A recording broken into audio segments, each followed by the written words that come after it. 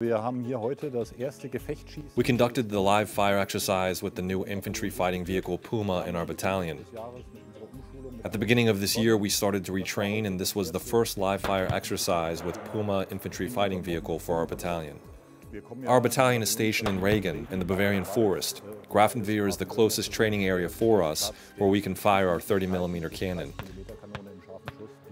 Furthermore, we receive great support from our comrades at the 7th Army Training Command and the German Military Representative's Office. And we were able to conduct a very successful live fire exercise. As the commander, I am proud how it went today. This being the first gunnery, it was a very successful one. This is a very complex new weapon system, and we will certainly have to train more, here in Grafenwoeher and in other training areas, and we took the first steps in the right direction. The Puma Infantry Fighting Vehicle has to offer a number of advantages over the Marder Infantry Fighting Vehicle. We have a stabilized gun system, we have very high mobility, a more powerful engine, which allows us to keep up with the battle tanks. For us, these are the biggest advantages.